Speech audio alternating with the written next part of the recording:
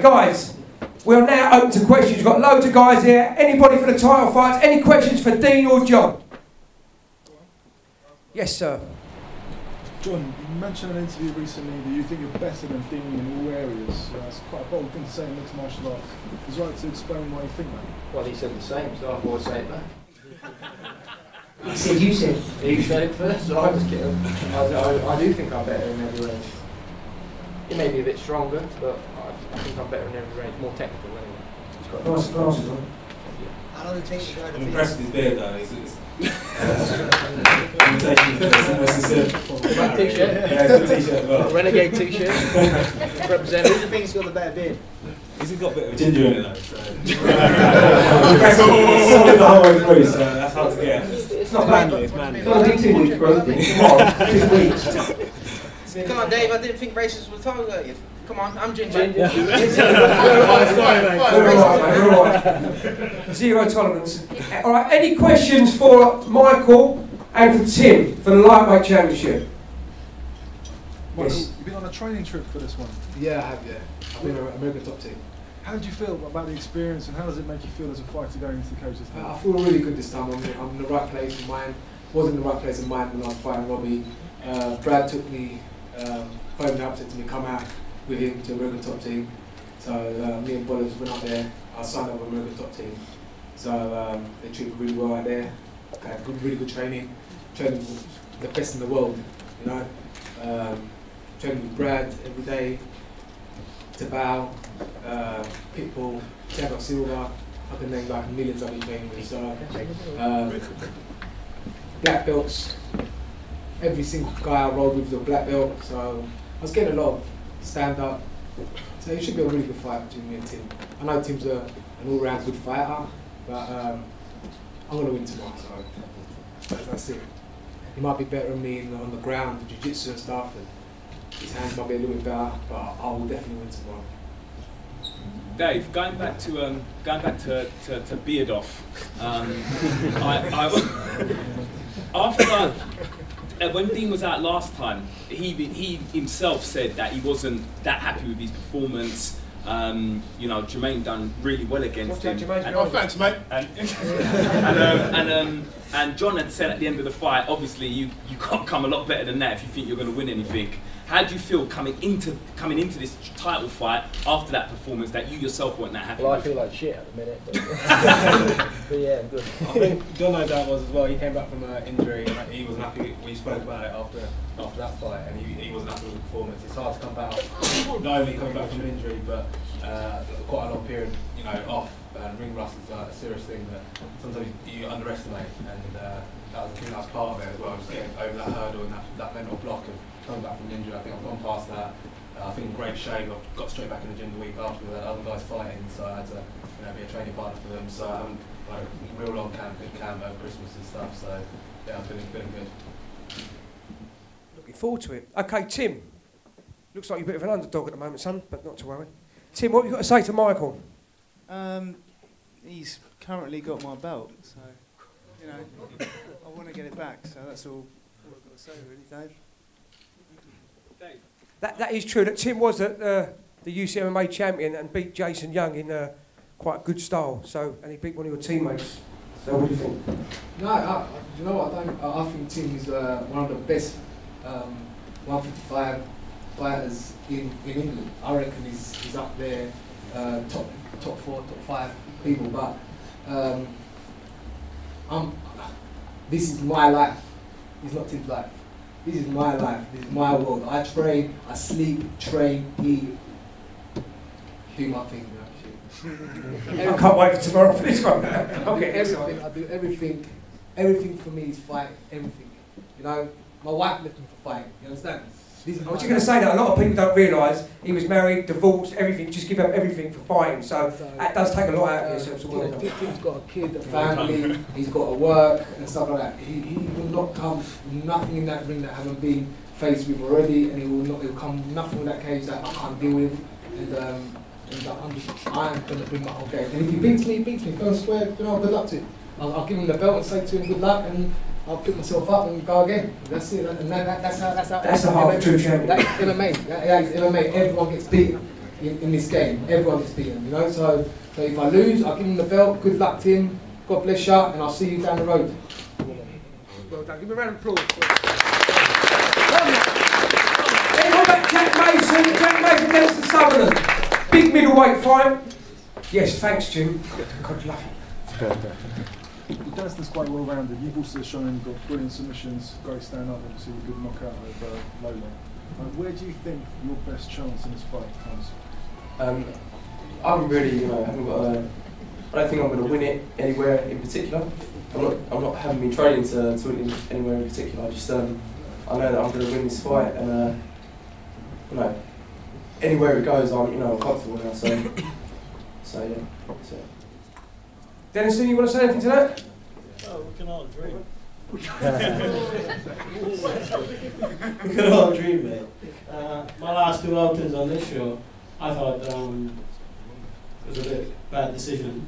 So I'm not looking for any more decisions, man. I'm looking to spark it.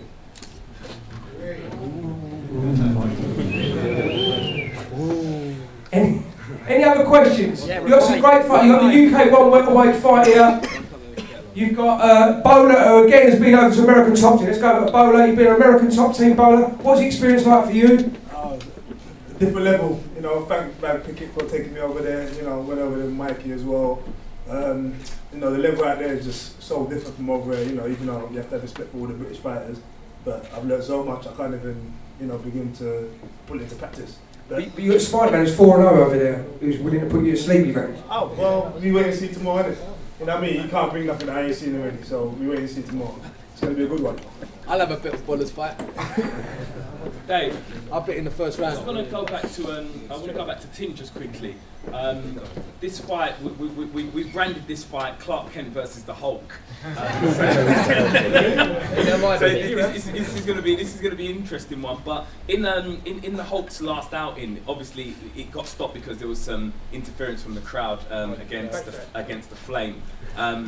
But critics would say that the Flame may have been having the upper hand. The fight didn't get to end, so we can't say how it would have turned out in the end. But how does that make you feel going into this fight against the Hulk? Well, I mean, that fight, you don't actually know how that fight's going to end up. I mean, you know, potentially Robbie had won the second round, and maybe it was going our way, who knows? But I'm sure Mikey had plenty to put out in the third round if it needed to go that far. But on this fight, I mean, he's the champion. You know, I'm the challenger.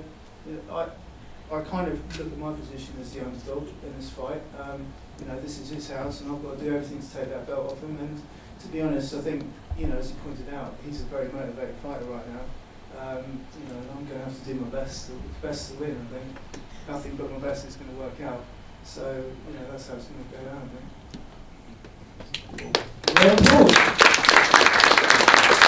Any other questions? Yes, young man. I've got a question for Dean. In your last fight in the press conference, you were pretty confident with your wrestling and you were just straight up with your game plan. Is that the same thing with this fight as well? Not so much this fight, because John's a real well-rounded fighter, so I think this is just going to be a better wrestler. It's fighting you anyway. I think it's going to be a proper MMA fight. You're going to see all ranges. I'm sure it's always going to end up on the ground. There's going to be a lot standing up. There's going to be some clinch, and you know, from watching video on him, he's happy in every range. I think that's, you know, I am also. It's just going to be on the night who's going to get the advantage in those positions. So I'm just going to jump Gad. Can I just let me just cut across, because obviously everyone knows the camp that Dean comes from. He comes from a very a camp of stars, to be MMA stars. So does that bring any intimidation factor to you going into the cage with him? No, because they can't be in the cage with him, can they? That's how I look at it. It's good. He's got a real good camp. I know all them guys. I think they're all great guys, but no, it's no factor. I train with a bunch of those guys, like Jack Mason. And also got loads of good guys. My brother. Yeah. Robbie. Got loads of fuck. Got Pierre. Got good guys himself. So yeah, no, it's no factor. Yeah. Okay. Luke, can I just get one from Dave? Sorry. One more time. Last one. I just want to say, with the new rules, because it's changed, a lot of the K1 stuff has always been in UCMMA, 2-minute rounds. Moved it up to now full 3-minute rounds with the MMA gloves. I know you've had two already, Mark Weir and Mark Epstein. and that was all. That were 3 2-minute rounds. Is the extra round going to make a difference? Do you prefer it? Extra minute. No, I prefer it. I've come from a kickboxing background, and I was used to doing 5 rounds, 7 rounds. So this is going to be right up my street, to be honest.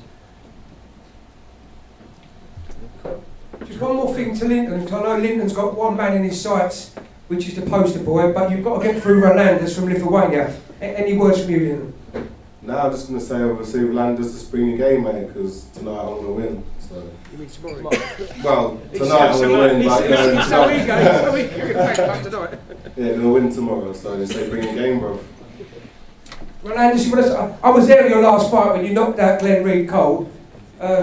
You said downstairs more of the same. Is that your big hands? Is that what it's for? Yeah, I would like to talk to you for fighting, so we'll talk tomorrow. Don't want to talk tomorrow. Okay, any more questions? Otherwise it's going to be the face. Yes, that from America. Hot damn! Question for Mike. Mike, is there a contrast in training in the UK versus training in the US with top team? And if so, how would you characterize that? When you're an American top team, you stay humble. You stay really humble because they put you to like fight the amateur guys and they kick your ass, literally kick your ass. And then once one kicks your ass, they put you to another one and the other one kicks your ass, and it's like 7 rounds of kicking your ass. So, like the first day I went there, I thought, yeah, I'm from Britain, like I'm down to Titan, I'm training down there hard. There's nothing that these lot can bring to me. Brad said to me, he told me, look, watch it out because this is a hard training. I was like, no, I'm cool, I train hard in England, you know, blah, blah. Got knocked out twice, you know? So at the end of the day, it's like, over there when we used to go and spar, he warned me before we went, he said, it's like a fight. And I used to get nervous going for a sparring session because I thought it was like a fight. It was exactly like a fight. We were fighting, like, it was like going in there and fighting, proper fighting, you know? We were just, in England they hold back a little bit, blah, blah, blah, blah, blah. In America you don't hold back. Everyone tries to rip off your head, so you've got to try and rip off theirs. You know, and I learned a lot over there. That's why I signed up with them guys over there. And whatever happens this fight, I'm leaving in April, going back there, improving my game, and all I can do is get better in this sport. You know, like I'm reaching my level that I can get to in this game. So win or lose tomorrow, I'll leave, go back to with Brad to American top team, train hard, and see what take it from there. Yes, sir. Yeah. So is it possible?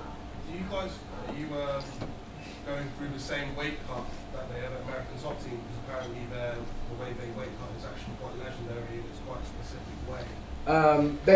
I'll be honest with you, Brad helped me a lot with this weight cut when I went over there. I used to cut weight and it used to kill me. Really, really bad weight cuts. Because don't forget, people don't know that I dropped down from 210 pounds. I'm usually at 210. I walk around at 210 pounds. I went to American top team at 195 pounds. You know, so I walk around big. You know, and it's like me and Tabal, like when we were going, and he's massive, like as well. So he told me a couple of way to cut, and Brad showed me how to cut. Because he's been here, it's the first fight that Brad's been here from America.